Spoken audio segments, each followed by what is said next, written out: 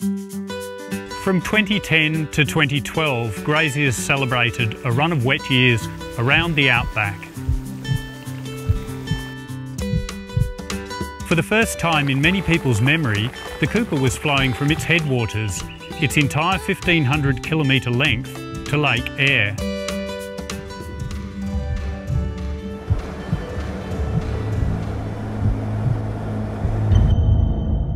Across the watershed between the Lake Eyre Basin and the Gulf rivers, few suspected they would be fighting to save their country from the prickle tree explosion that was to follow.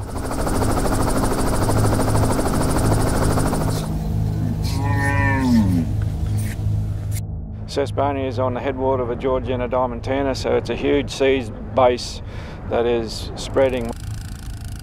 We are doing buffer zones around boundaries and we are spending quite a bit of money on it, but it's a problem that's a bit too big for us.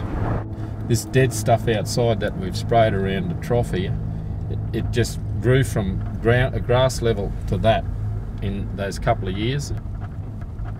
Looking across this flat up here, you could see from one side to the other, and now you can't even see 100 metres. Prickly Acacia had been around for 100 years before in the 1920s that the state government recommended it be planted for shade tree in Western and Northwest Queensland to help the lambing seasons amongst sheep. The first explosion of Prickly Acacia would have been in the 1950 wet years. It wasn't really that bad because predominantly the country was still under sheep. But by the time the 74 wets came around, sheep had gone out and all that northern country had gone under cattle. And then we saw a doubling of the area under Prickly Acacia. After the last big wet, graziers contemplated the cost of Prickly Acacia to their livelihoods. Some of that Downs country now is only helicopter musterable. It obviously, nobody wants to buy it. Until you've had it, people don't realise how bad it gets and how it can take over. Eventually, if we have to sell this place, I don't want to sell a worthless bloody forest, you know. It chokes out more grass than any feed value it produces. It can turn mustering into a nightmare, with its long thorns being a danger to people, stock and vehicles, and inevitably some stock escape muster.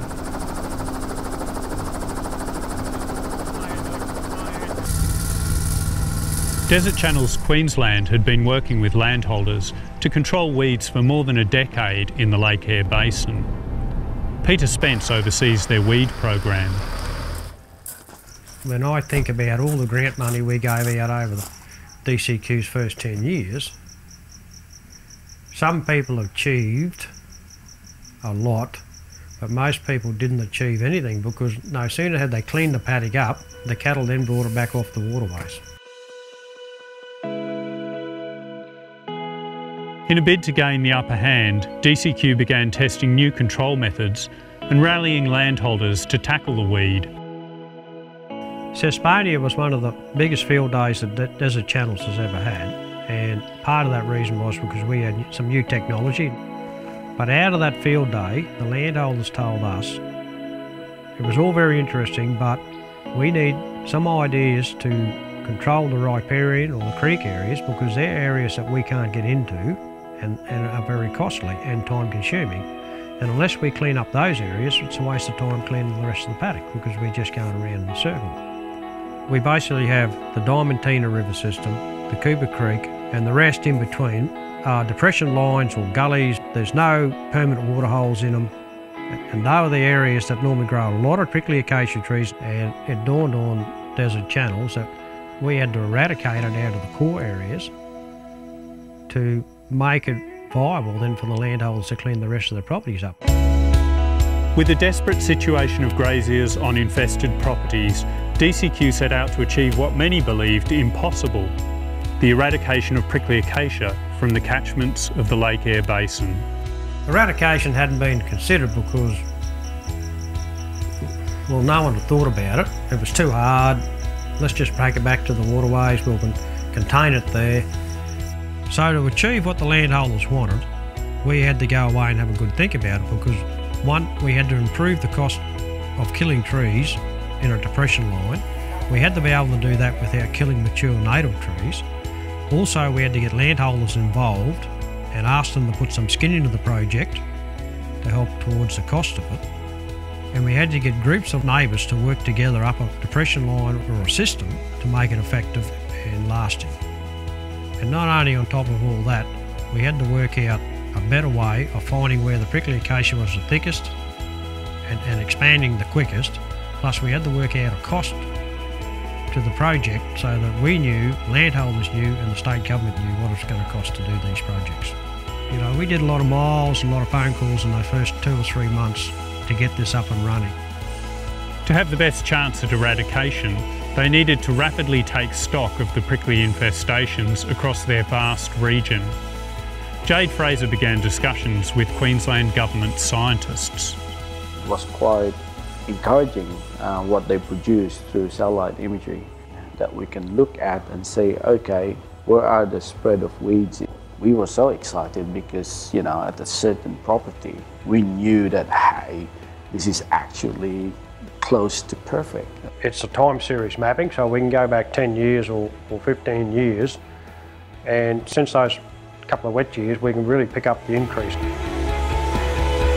Satellite maps are just the start. Each property needs a detailed map showing how dense each part of the infestation is, and a plan to divide the work between the landholder and DCQ. Although the maps take a while to produce, the beauty of the maps is we know what tool we're going to use out of our toolbox, whether it's chemical, wet, dry, the drone. So we know what's going on before we get there, and the landholder knows his costs. They also had to pioneer faster, cheaper and more effective methods of killing prickle trees. Now when we first started, we had a lot of trials. We had to work out what chemical, different country types or different density of trees. Ayrshire Hills was a strategic trial site. The prickly acacia started on these hills, and as you walk down your waterways, you know, out to the west here, you see it going for miles, and if we don't stop it, it's going to end up into the Diamantina, and that's the main reason we started here, because this is a huge seed source. A year later, the trials were paying off. We had to work out, you know, where do we use the drone, where do we use the boys on ATVs, and do we use terbuthyron, do we use wet chemical, or do we use a mister? It was a very interesting couple of months. Two of the biggest for making a quick and saving is one's the drone. We can do a hectare in 8 minutes, 800 to 1,000 stems or better thick. So that's, you know, that's the stage where it's getting hard to walk through. We can do that in 8 minutes with the drone. And the other big improvement is using terbuthyron in pellets. It's just so quick, 4 times quicker than the traditional basal barking. The benefit of using terbuthyron is you're buying yourself 3 or 4 years control because it stays in the ground. Peter recognises that regardless of DCQ's innovations and drive, relationships are central to the success of their plan. The big thing about doing something new is you've got to build your trust, you've got to get relationships going. And we've worked on this, we've worked on with the landowners, local government, state and federal government. We enjoy having the representatives from either state or federal to come out because it's hard for them to see what we're doing, it's hard for them to visualise what we've done unless they come out and see it on ground. Once they get out here, we've had some good reactions, they can see what we're actually trying to do. And by doing this, we've achieved 2 special permits. The trust and understanding allowed DCQ to negotiate an area management plan and chemical use permit, without which there was little hope of eradicating the dense core infestations. DCQ developed the AMP with feedback from the landholders to remove some of the costs associated with weed control whilst ensuring that mature native trees remain. If he comes and does the plan with us and gets his AMP, it gives him the opportunity to kill those trees that previously, because of where they were, we weren't allowed to take our chemicals there. Clearly along your water depression lines you want to save your natives, and using different techniques that we have, we've achieved that, as you can see behind me, and that also is a part of the AMP, that we protect our native trees, but we've achieved our goal of killing all the prickly acacia trees. The scale of the issue and its impact on graziers has drawn the attention of state and federal politicians.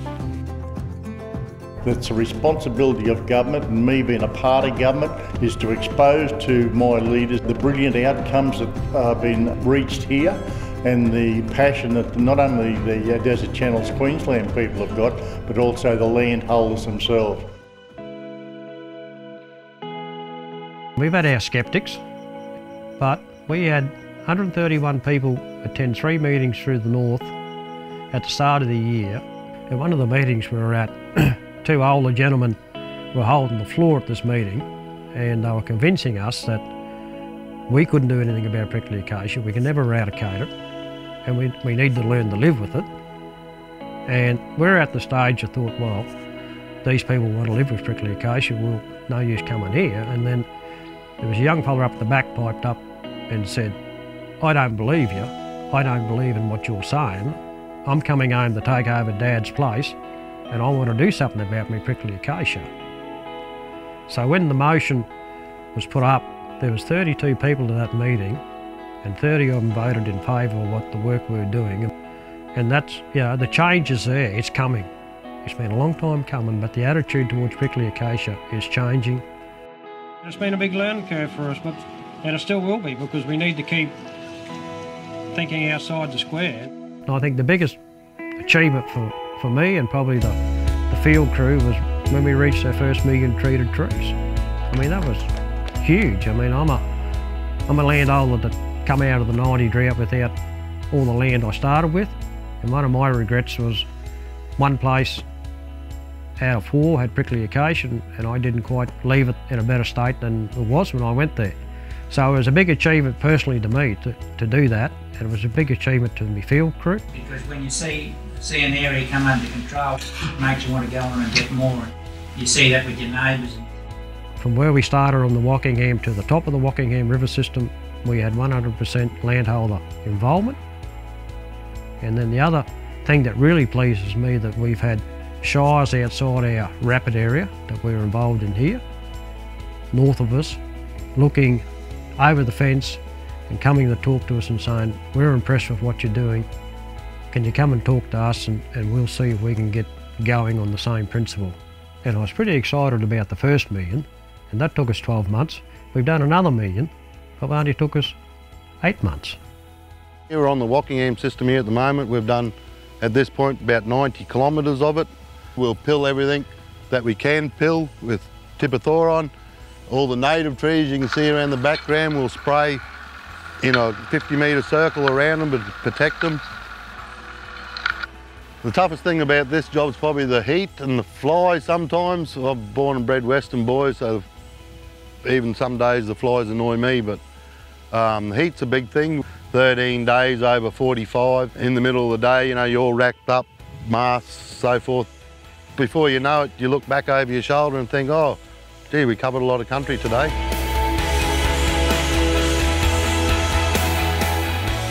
And you know, now it's dry and a lot of these people into the 3rd year, probably next year we're looking at a 4th year. It just becomes too big a task because you've got to find the money. We've got methods to kill that's reduced the cost, and there's a whole change in what landholders think out there, and they want help and they want to come on board, except the future for funding is not very good. And that's a serious problem, because I personally believe that with enough funding and enough cooperation between state, federal and local government, our plan is achievable, and prickly acacia can be eradicated from the core areas in the DCQ area.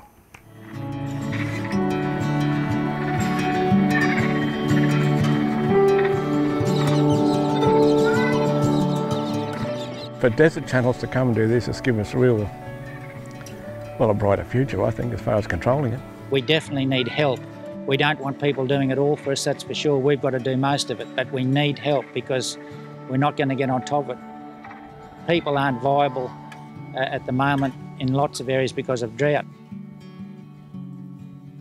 My father always taught me that when you leave the land to the next generation, it should be in better order than what it was given to you, and that's what I believe in. And I think this prickly acacia is going to, if we don't get on top of it, it's going to destroy the best free-range country we have.